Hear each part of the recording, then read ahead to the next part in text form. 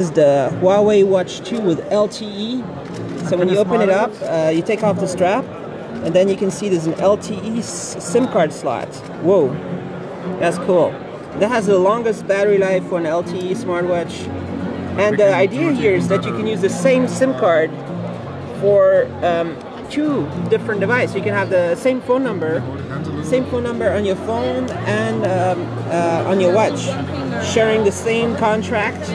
I'm not sure how they're going to do that with the carriers, but that's the idea of this one. So you can be always connected. You don't need to have your phone. You can actually do everything only with a watch, potentially. So it has a LTE modem. That's crazy. So this is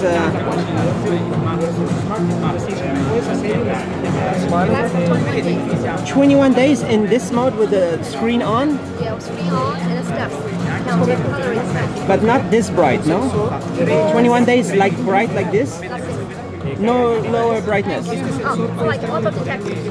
Auto detect. When you change your wrist a little bit. 21 day standby. That's really long.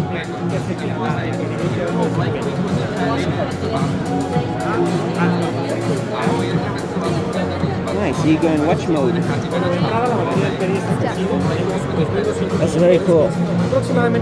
LTE for 379 euros.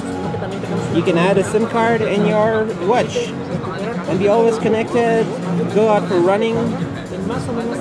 Is it waterproof? You can go in the water a little bit. It's splash proof at least. Resistance. But not for swimming. And the AMOLED 390 by 390 AMOLED display is a Qualcomm CPU, no? It's not a high silicon chip. CPU is a Qualcomm, I guess. Yeah, Qualcomm. It's not the same. Is it the same as before? It's a new one. New one. So this is a quad-core Qualcomm with LTE. Very cool. And there's many other functions with the Android Wear 2.0, right? They also added two buttons. So top button for something, this button for back home. And this one is some menu. So you can choose whatever shortcut you like. If you want heart rate, if you want something else. And if you're on this one. And the apps are... The apps are somewhere there.